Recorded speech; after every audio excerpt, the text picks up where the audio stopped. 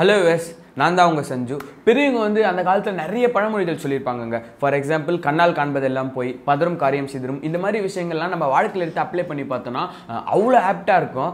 அப்படி ஒரு பழமொழியை கடைபிடிக்காதனால சித்தூர் மாவட்டத்துல ஒரு கோர சம்பவம் நடந்திருக்குங்க.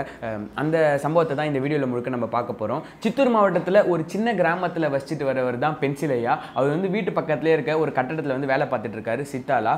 அவருக்கு ஒரு மனைவியும் இருக்காங்க. அவங்க பேர் தான் வீரம்மா. அது மட்டும் இல்லாம அவங்க வீட்ல மேலும் 2 நபர் இருக்காங்க.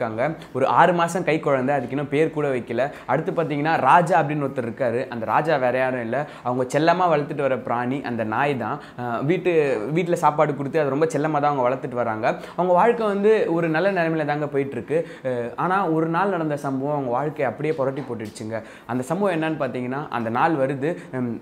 வழக்கம் போல நம்ம பென்சிலை என்ன பண்றாரு, காலையில ஏஞ்சி வேலைக்கு கிளம்புறாரு. மதிய வேலை வருது.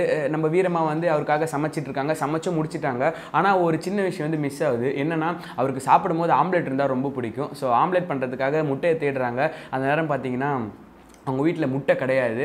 ஐயோ டைம் வேறு ஆயிடுச்சு, ஹஸ்பண்ட் வேறு டைம் ஆயிடுச்சுன்னு சொல்லிட்டு என்ன பண்ணுறாங்க, ஏஞ்சி பக்கத்தில் இருக்க கடையில் போயிட்டு முட்டை வாங்குறதுக்காக வெளியில் கிளம்புறாங்க. அந்த நேரத்தில் பார்த்தீங்கன்னா அவங்க நாயும் குலைக்குது. அதுக்கு ஏதோ பசி போல இருக்குது. சரி நம்ம ஹஸ்பண்டுக்கு சமைச்சு முடிச்சு இந்த நாய்க்கும் சாப்பாடு போட்டுடலாம் அப்படின்னு சொல்லிட்டு பக்கத்தில் இருக்க கடைக்கு கிளம்பி போகிறாங்க. முட்டை வாங்கிட்டு வர வழியில் பார்த்தீங்கன்னா அவங்க ஹஸ்பண்டையும் பார்த்துறாங்க. சாப்பாட்டுக்கு வராரு. சரி வாங்க சாப்பாடுலாம் முடிஞ்சிருச்சு, இன்னும் ஆம்லெட் மட்டும் தான் போனோம், வாங்க நான் போட்டு உங்களுக்கு கொடுத்துறேன் சாப்பிட்டுலாம் அப்படின்னு சொல்லிட்டு 2 பேரும் ஒன்றா வராங்க.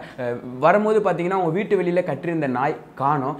ஐயோ நாய்க்கு என்னாச்சு காணுமே அப்படின்னு சொல்லிட்டு பதறிட்டு 2 பேரும் உள்ள கிட்ட ஓடி வரும்போது பார்த்தீங்கன்னா அந்த நாய் வந்து உள்ள இருந்து வெளியில வரும்போது பார்த்தீங்கன்னா அந்த நாயோட வாயில ஒரே ரத்த கோலத்தோட அப்படியே இருக்கு. பார்த்தோன்னே 2 பேருமே பதறிடுறாங்க. ஐயோ கொஞ்ச நேரத்துக்கு முன்னாடி வேற நாய் பசிக்குது அப்படின்னு சொல்லி குலைச்சிட்டு இருந்தது, உள்ள வேற நம்ம குழந்தைய அப்படியே போட்டிருக்கோமே, என்ன ஆச்சோ அப்படின்னு சொல்லிட்டு பதறத்துல அப்படியே அவங்க ஒய்ஃப் வந்து வீரமா உள்ள வீட்டுக்குள்ள ஓடி போறாங்க. குழந்தைக்கு என்ன ஆச்சோன்னு சொல்லிட்டு நம்ம வீரைய பார்த்தோன்னா ஐயோ என் குழந்தைய கடிச்சிருச்சு அப்படின்னு சொல்லிட்டு அவருக்கு சரியான கோவம் வந்துச்சு அந்த ராஜா அப்படின்ற அந்த நாய் மேல. அதுக்கப்புறம் செம கோவம் வந்து பக்கத்துல தேடுறாரு. ஒரு கட்டை இருக்கு, அந்த கட்டை எடுத்து அந்த நாய் அந்த பிராணி மேலே போட்டு பட்டுன்னு அடிச்சு அந்த நாயை அந்த இடத்துல கொன்னுடுறாரு. அவங்க மனைவி உள்ள இருந்து ஓடி வராங்க. என்னங்க ஒரு நிமிஷம் அப்படின்னு சொல்லிட்டு கத்துறாங்க. அதுக்குள்ள அவர் அந்த நாயை அடிச்சு கொன்னுடுறாரு. அதுக்கப்புறம் தான் உள்ளே போய் பார்த்தா தெரியுது அவங்க குழந்தை இருக்குது. அந்த குழந்தைக்கு ஒன்றுமே ஆகலைங்க. ஆனால் அந்த குழந்தை பக்கத்தில் பார்த்தீங்கன்னா 6 அடி நீளத்தில் ஒரு பெரிய பாம்பு இருந்திருக்கு.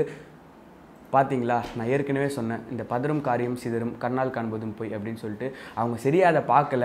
ஆக்சுவலாக பார்த்தீங்கன்னா அந்த பாம்பு வர்றது அந்த பிராணிக்கு தெரிஞ்சிருக்கு. வீட்டுக்கு வெளியில் நம்மளோட எஜமானர்களோட குழந்தைக்கு ஏதாவது ஆகிட போதும்னு சொல்லிட்டு உள்ளே போயிட்டு அந்த நாய் அந்த பிராணி வந்து அந்த பாம்பு கூட போராடி அந்த குழந்தையோட உயிரை காப்பாற்றிருக்கு. அந்த நாய் அந்த பாம்பை அப்படியே கடிச்சு போட்டு அந்த பாம்பை கொன்னுடுச்சு. பட் ஆனால் அந்த பிராணி வந்து காப்பாற்றிருக்கு. அதால் வாயில் கூட சொல்ல முடியலங்க. ஆனால் அவங்க ஹஸ்பண்ட் அதை சரியாக புரிஞ்சுக்காமல் அந்த நாயை அடிச்சு கொன்னுட்டாரு. அதுக்கப்புறம் அவங்க ரொம்பவே ஃபீல் பண்ணுறாங்க. ஐயோ என் குழந்தை இன்னைக்கு உயிரோட இருக்குன்னா அது காரணமே இந்த பிராணி தானே, இதை போய் கொன்னுட்டோமே, இதையும் நம்ம ஒரு குழந்தையா தான் நினச்சிட்டு இருந்தோம், கொஞ்சம் யோசிச்சு பார்த்துருக்கலாமே அப்படின்னு சொல்லிட்டு அந்த நாயை மடியில் போட்டு அவங்க பயங்கரமாக அழுகுறாங்க. ஆனால் அந்த நாயை அந்த இடத்துல இறந்துருச்சு அந்த பிராணி. அதுக்கப்புறம் அதுக்கு ஒரு நல்ல முறையில் வந்து தகனெல்லாம் செஞ்சுட்டு அதுக்கப்புறம் அவங்க என்ன பண்ணுறாங்கன்னு பார்த்தீங்கன்னா அந்த பிராணியை வந்து மறக்க முடியாமல் அவங்க வீட்டில் ஒரு தெய்வமாக வச்சு இன்னமும் வணங்கிட்டு இருக்காங்க. அது மட்டும் இல்லாமல் அவங்க குழந்தைக்கு இன்னும் நான் பேர் வைக்கலன்னு சொன்னேன் பார்த்தீங்களா, அந்த ராஜான்ற பேரையே அந்த குழந்தைக்கும் வச்சுட்டாங்க. கடைசியில் இதுலேருந்து நான் சொல்ல வர்றது என்னன்னு பார்த்தீங்கன்னா, ஆல்ரெடி சொன்ன மாதிரி தான் இந்த பதரும் காரியம் சிதறும் கண்ணால் காண்பதும் போய். நீங்கள் வாழ்க்கையில் எந்த ஒரு டிசிஷன் எடுக்கிறதா இருந்தாலும் அதை வெயிட் பண்ணி என்னென்னு தீர விசாரிச்சுட்டு எடுங்க, அதுதான் நல்லது. அது மட்டும் இல்லாமல் நம்ம ஏற்கனவே ஒரு கதையில் பார்த்துருப்போம், திருநங்கைக்கு வந்து நாய் உதவுனதெல்லாம். ஸோ வந்து நாய்கள் அந்த பிராணிகள் வந்து ஒரு நல்ல ஜீவன் தான். அது மட்டும் இல்லாமல் எல்லா விஷயத்தையும் கரெக்டாக பார்த்து சொல்லிக்கோங்க அப்படின்ற ஒரு விஷயத்தை தான் நான் சொல்ல நினச்சேன். இந்த சம்பவத்தை படித்தோடனே என் மனசு ரொம்ப நெகிழ்ந்ததுங்க. அது உங்களுக்கும் ஷேர் பண்ணிக்கணும்னு நினச்சேன். அதனால தான் இந்த வீடியோவை பண்ணேன். இந்த சம்பவம் உங்களுக்கு உண்மையிலே பிடிச்சிருந்ததுன்னா கருத்துக்கள் மூலம் உங்கள் கமெண்ட் பாக்ஸில் லீவ் பண்ணிங்கன்னா எப்படி உங்கள் மைண்ட் செட் இருக்குது அப்படின்னு சொல்லிட்டு நான் ஈஸியாக தெரிஞ்சுப்பேன். அது மட்டும் இல்லாமல் நம்ம சேனல் நிறைய பேர் சப்ஸ்கிரைப் பண்ணியிருப்பீங்க. ஆனால் வந்து உங்களுக்கான நோட்டிஃபிகேஷன் வந்து சரியாக வந்திருக்காது. எங்களோட ரெகுலர் வீடியோஸ்லாம் அப்டேட் ஆகாதது காரணம் என்னென்னு பார்த்தீங்கன்னா, நீங்கள் சப்ஸ்கிரைப் பண்ணியிருப்பீங்க, பட் ஆனால் அட் த மீன் டைம் வந்து பக்கத்தில் வந்து பெல் ஐக்கான் ஒன்று இருக்கும், அது நீங்கள் அழுத்திருக்க மாட்டீங்க, சரியாக அழுத்திருக்க மாட்டீங்க. அந்த பெல் ஐக்கான் அழுத்தினீங்கன்னா அதுக்கு மேலே வந்து 2 கொட்டேஷன் மாதிரி வரும். அப்படி வந்துச்சுன்னா எங்களோட வீடியோஸ் எல்லாமே உங்களுக்கு ரெகுலராக அப்டேட் ஆகிட்டே இருக்கும். கண்டிப்பாக இந்த சம்பவம் உங்களுக்கு ரொம்ப பிடிச்சிருந்ததுன்னா ஷேர் பண்ணுங்கள் உங்கள் ஃப்ரெண்ட்ஸ் எல்லாருக்குமே. நான் வேற ஒரு நல்ல ஷோவில் சந்திக்கிறேன். அதுவரை உங்களிடமிருந்து விடைபெறுவது உங்கள் அன்பு மித்திரன் சஞ்சு. வணக்கம்.